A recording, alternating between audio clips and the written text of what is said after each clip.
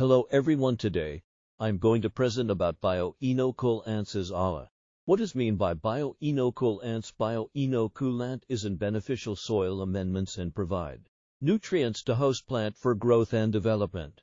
What is meant by AZOLLA? AZOLLA is an aquatic water fern which is symbiotic ally associates with Bioinoculant and it can fix atmospheric nitrogen. First picture Bioinoculant AZOLLA and second picture represent heater o cyst.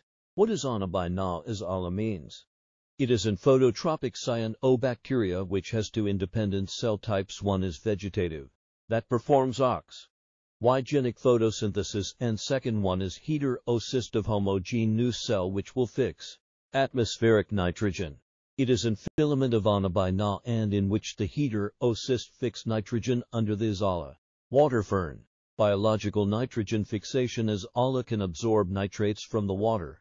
It can also absorb ammonia secreted by Bioinoculant within the leaf cavities. The ability of AZOLLA to fix N2 is about 1.1 kg per day. The doubling time varies between 2 and 10 days for most species and maximum biomass ranged between 0.8 to 5 to ton dry matter per hectare with an average of 2.1 ton per hectare.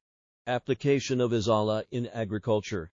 It can be used as in green manure, green AZOLLA flakes, and it can also be used as biofertilizers. And thank you.